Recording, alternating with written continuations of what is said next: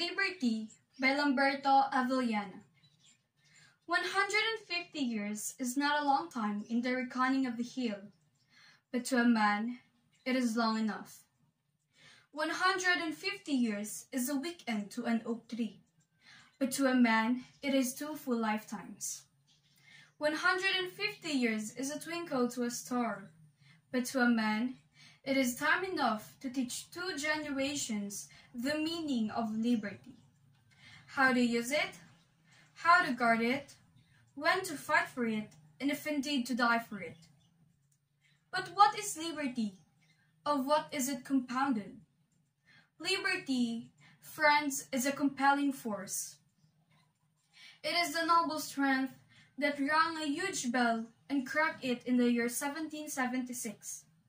It is a flame that came from a torch in the Bastille and lit 1,000 other torches to reduce an overbearing aristocrat to the level of humanity. Thomas Jefferson knew it. Abraham Lincoln wrote about it on the back of a used envelope.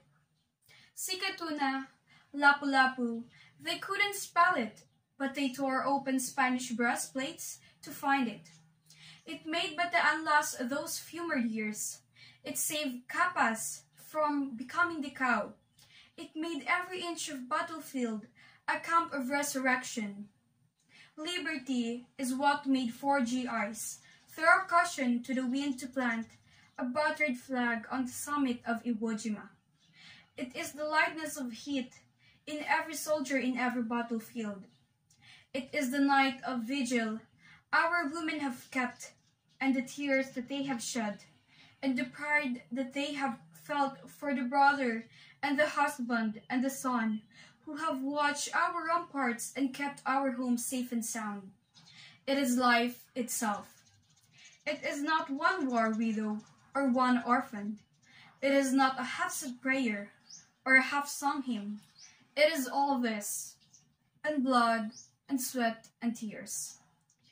It is the gratitude we owe a great nation.